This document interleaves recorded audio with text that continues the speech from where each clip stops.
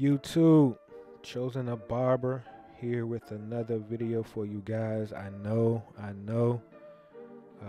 we've had to wait for this one. I do apologize. At the end of the day, we are human and shit happens, but we here.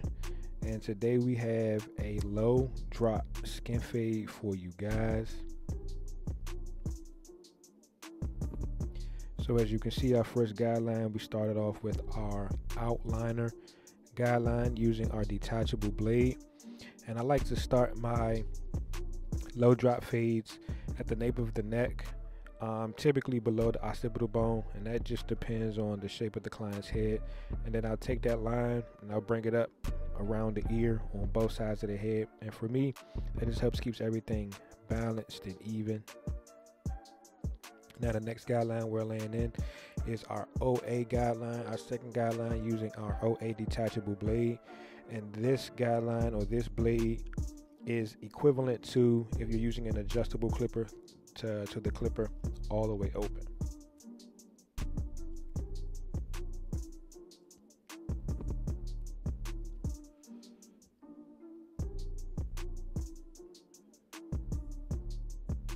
And I'm using that same OA blade on the top of the beard as well. So if we're fading in the beard, I'll copy the same steps that we're doing on the hair or the head as well to the top of the beard if that's being faded in. Typically it is, so I'm just copying the same steps, just trimming that mustache down, getting everything even and clean. I like to use my comb kind of as a shield to protect from any flyaway hairs flying up into the client's face.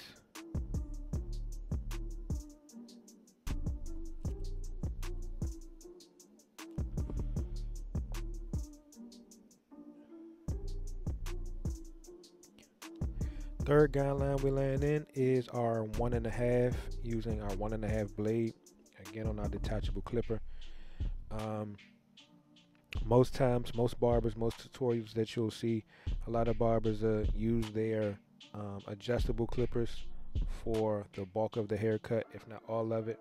For me personally, this is just my personal taste, my own personal preference, and I picked this up a lot from Kenny Duncan, but he has a philosophy.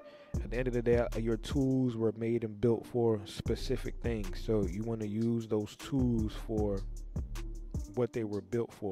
So I like to think of my adjustable clippers as a center on a basketball team, or a running back on a football team, or a power forward on the basketball team, however you want to look at it. But this is the workhorse. This is the clipper that's going to do the bulk of the heavy lifting.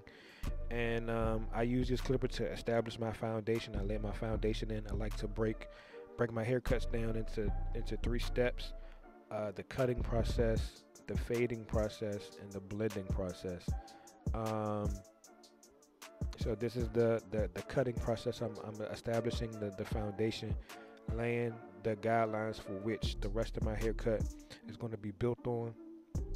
And now we are fading.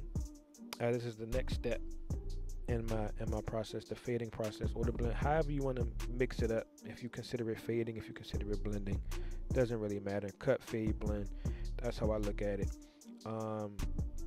I'm fading my outliner or my outliner blade guideline or my bald guideline. I'm fading that into my OA guideline using my JRL Fresh Fade clipper. The good thing about this clipper, just like the Babyliss FX, is they have notches on the side that click into place, so that way you're able to just keep track of where you are, keep track of your placement. And so this is what I use to fade from my bald guideline into my OA. I'll start with the clipper closed. I'll typically use the whole blade at the very start of that line, and then as I'm going up toward that 1.5 guideline, I'm going to notch the clipper, the lever, all the way up until about the 4th notch. And from clipper closed to open, gradually using lighter pressure. I'm using a more feathery touch, and then I'm also using the corners of my blade. So again, at the very bottom of my guideline, I'm typically using the whole blade, and as I'm going up toward that 1.5, I'm using a lighter touch, a more feathery touch, and I'm just blending into that 1.5.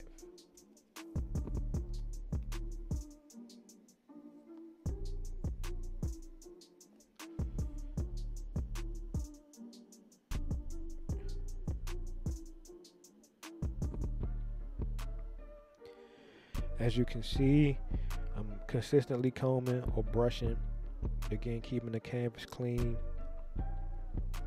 focusing on what I'm doing.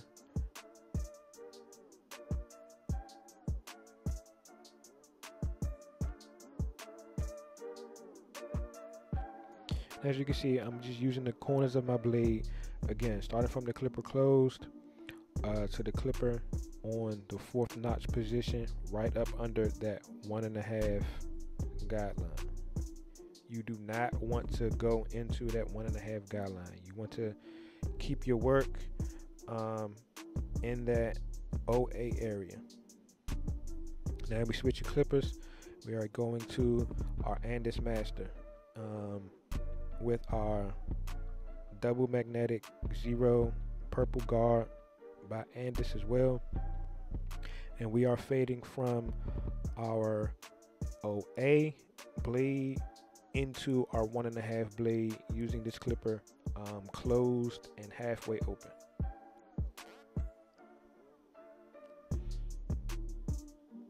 And again, as you can see, I'm using the corners of my blade. And with the guard being the way it is, it forces me to use the corners of the blade, because if I didn't, I would be cutting small patches in the client's head pretty much with each pass. So this 0 guard, missing teeth the way it is, actually is beneficial for me. Just making sure I continue to use the corners of my blade.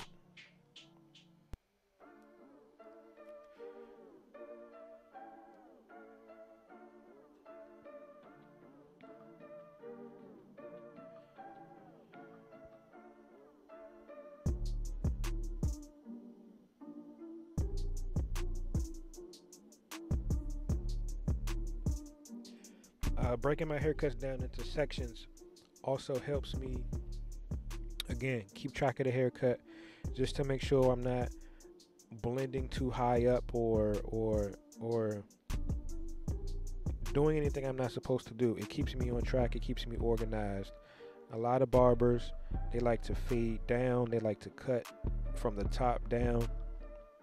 And again, everybody has their own techniques, their own styles, their own reasonings. For me personally, fading down to start, I feel like I would lose track of where I'm at. So breaking these haircuts down the way I do helps me keep track of where I am. And if I do happen to make a mistake, all I have to do is kind of retrace my steps.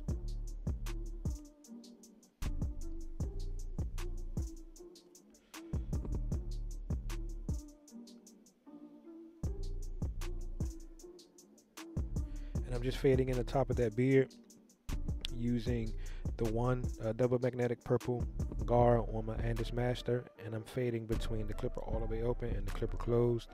As you can see, I'm angling the clipper in different positions, either angling the back of the clipper up higher, turning the clipper sideways.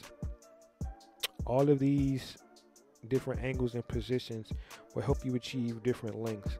The angling of the clipper itself, whether up or down, I learned that technique from Tariq Jackson.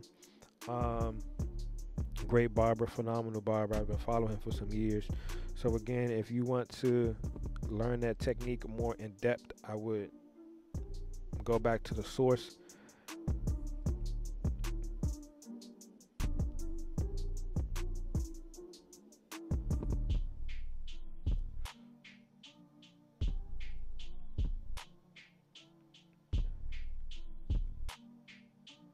And I'm following the same steps, fading the top of the beard as I would fading and blending a haircut as well. So here we're just doing some detail work with our Wall Legend. The reason why I use the Wall Legend is because it has a fade blade on it.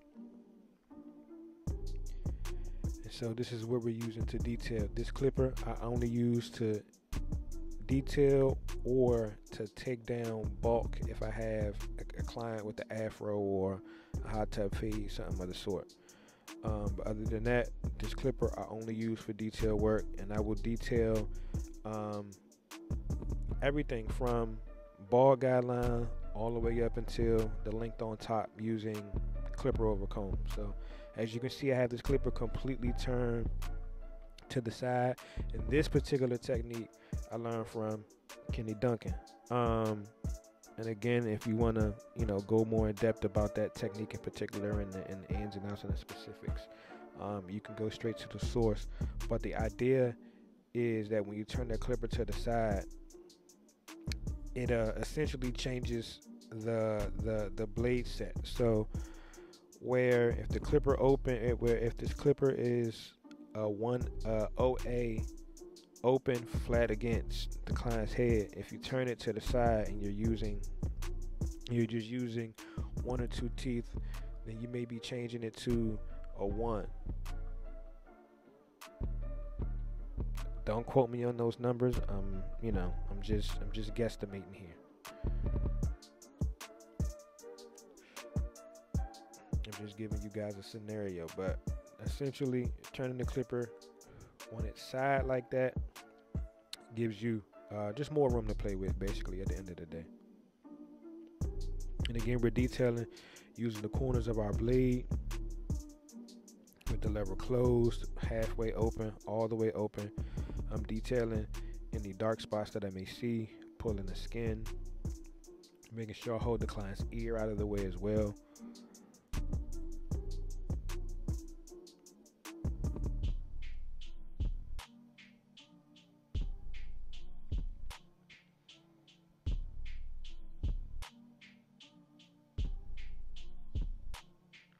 And I'm really attacking at this point. I'm attacking the transition from the OA into the 1.5 blade.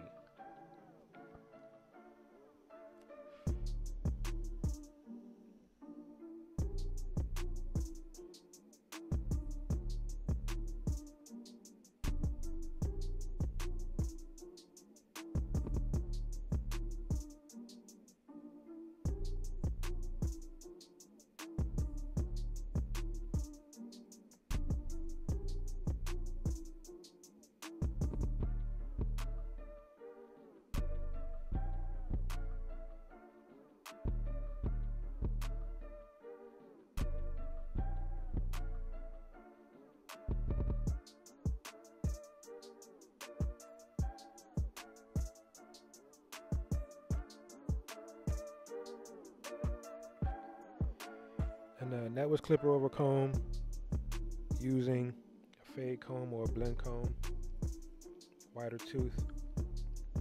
I typically start, and that is basically me removing bulk. I'm basically just removing bulk, clearing my path for more detail work.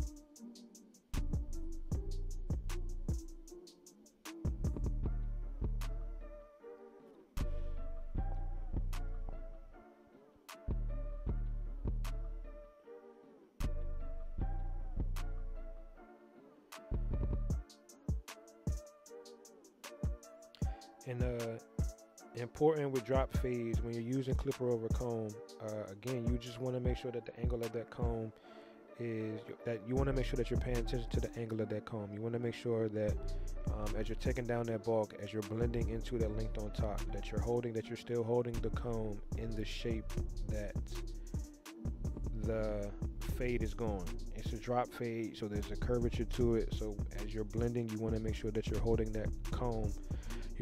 You're holding that comb at a compound angle, basically. So you're holding that comb at an angle on the shape of the head, but then you also want to angle it out away from the head as to not cut into the shape of the hair. So yeah, you just want to be cognizant of your angles, how you're holding your clipper, how you're holding your comb.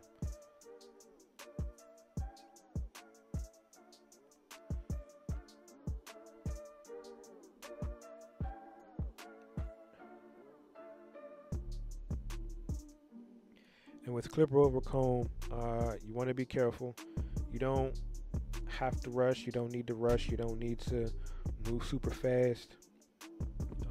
You definitely want to take your time, because again, this is an area where if you make a mistake, you could really, really, really mess up the integrity of the haircut. And I actually have a couple of stories of clipper over comb. One recently, this past Saturday, I had a client doing clipper over comb, detailing a neck taper, and the clipper slipped up under the comb, moving a little too quick, whatever the case may be, lost focus for a second, the clipper slipped. Luckily, I was at a lower part of the taper, so, and the clipper blade was open, so I didn't, cause damage that wasn't easily fixed. But I do have a house call story where I was doing a house call for a client, again, doing clipper over comb, finishing up, and this time the blade was closed. And again, that clipper slipped under the comb, and I cut a hole in the head. So you just want to be careful. Take your time, move slow. You don't need to be super fast. You don't need to be Speedy Gonzalez with this process. Take your time. The speed will come with time. Yeah, so just take your time. And as you can see, we switched to a smaller comb. Again, this is just more detail work, detailing that fade better. And you'll also be able to see that I flipped the comb between the wide tooth side and the fine tooth side. And of course, that again is just more detail work. If I'm using the wide tooth side, I don't want to cut off that much hair, and that's really more of a blending bulk removal feathering purposes. If I'm switching back to the fine tooth side, that's just to get more detail work, removing dark spots, and just trying to get more detailed in the blend. The idea of it obviously is like switching guards, and also the idea of it is like switching guards. So the bigger the guard, the less hair you're going to remove. The smaller the guard, the more hair you're going to remove.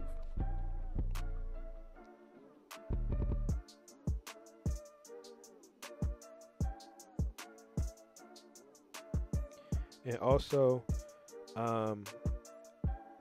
how you cut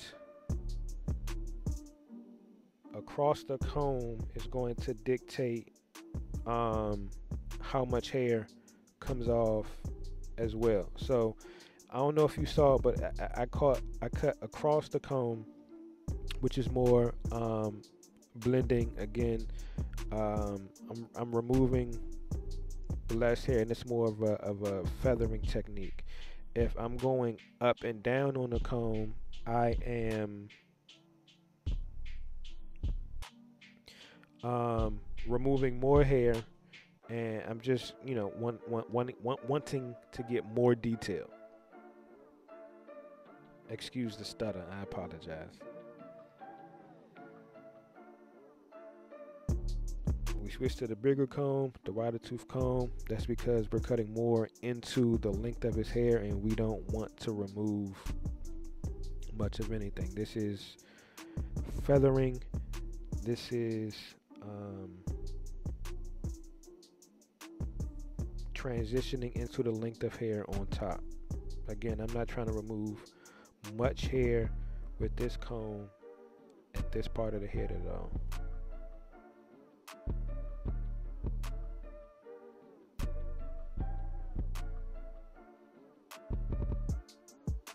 Y'all have no idea what I have had to go through to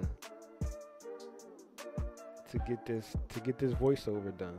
It wasn't nothing insanely crazy, but the mic wasn't working. I think I have a short in my cord, so the mic wasn't working, and then I'm trying to record with the AirPods audio. That's trash. I'm trying to record through the audio directly through my MacBook. It's okay, but I'm making noises that I don't like. Man.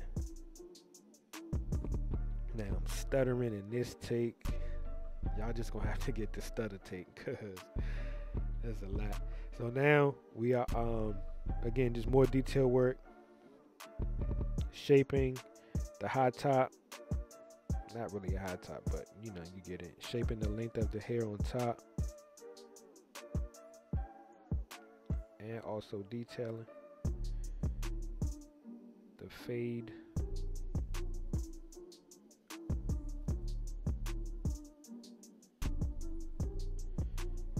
Constantly combing.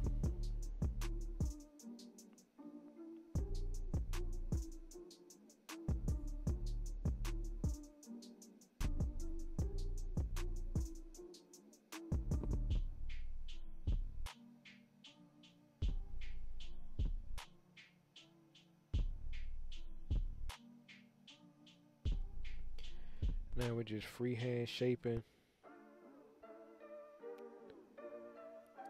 his hair, just following the natural shape of his head, not really putting too much pressure on the clipper at all. We're just kind of letting the clipper rest right on top of the hair and trimming the loose ends.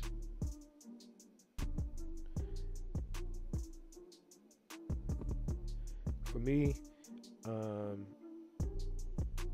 this is where the haircut kind of starts to come together, when you get into this part of detailing.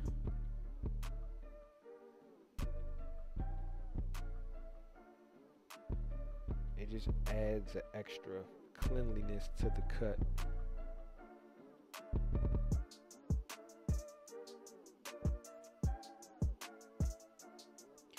And we're coming in with the shears again, just a little bit more detail, a little bit more cleanup work. Again, same idea as with the clipper. We're not applying too much pressure. We're letting the shear do the work.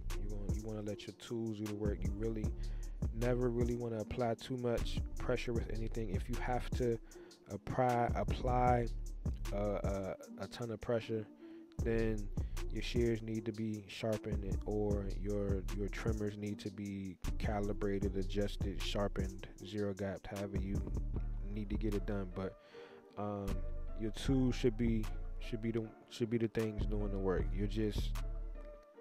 You're essentially just guiding the tools.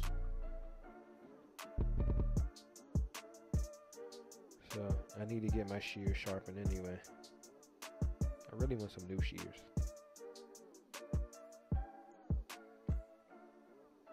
If y'all run these views up for me, I can get some new shears. So here we got our trimmer, just doing some final detailing on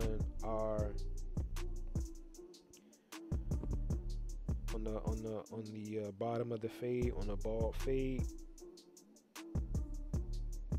Here a lot of barbers would use the shaver. I don't, unless the client requests.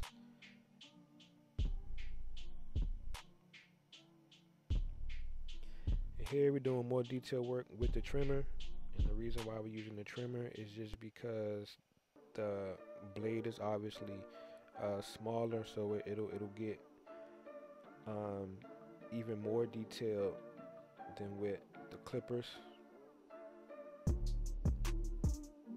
And here is even where you want to be even more careful and focused when you're doing clipper over comb, because then this is a trimmer, and if you slip with that trimmer, yeah,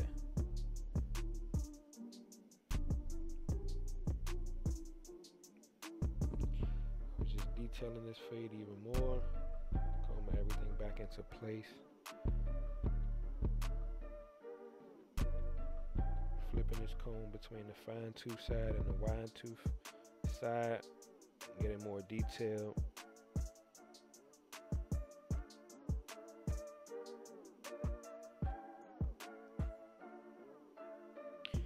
And again,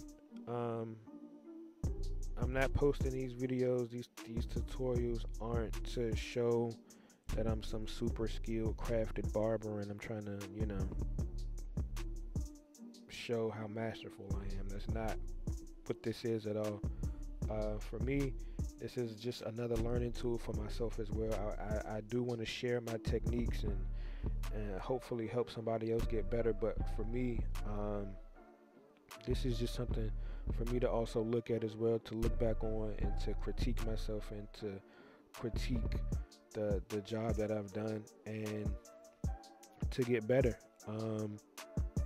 Because for me, my objective is to make sure my clients get the best haircut that I can possibly give them. So I'm always going to be looking back at these videos and critiquing myself. For me, I look at this stuff as game tape. It's opportunity for me just to critique myself and pay attention to all the little details. And even in the next set of tutorials that we do, I've incorporated some new techniques that I wasn't doing in this set of tutorials and the previous set of tutorials. So again, this is just about evolution, getting better, and providing my clients with the best possible service. As my shape ups, I try to keep them as natural as possible. I don't like to push anything back. I keep everything, I try to follow the natural flow of the hairline, and then if any adjustments need to be made from there, I make my adjustments. I try to have a very light touch, but again, because you don't want to scar and nick your clients.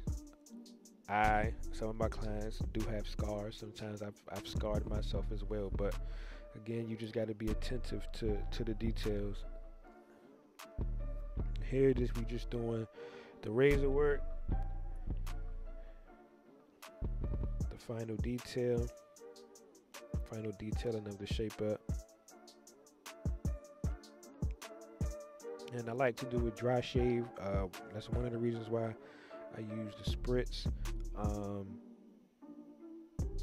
For me, the spritz helps. One, it helps mitigate irritation on the client's skin because it acts as like another barrier. But it also helps the razor glide smoothly as well. That you can also achieve that with a wet shave. But for me personally, and what I want to achieve, I like the way a dry shave looks better. That does not mean that is the right way. That doesn't mean that's the best way. That does not mean that's the only way. But that's just my way.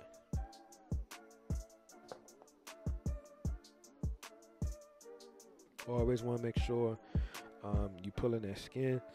Here we're just applying our curling product, massaging it in there. Blow dry with the curl sponge, making sure that it's locked in.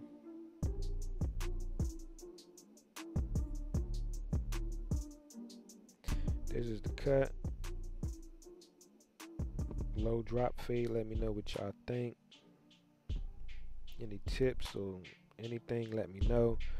Like, comment, subscribe. Follow Humble Legend Grooming Studio. Follow Humble Legend Apparel.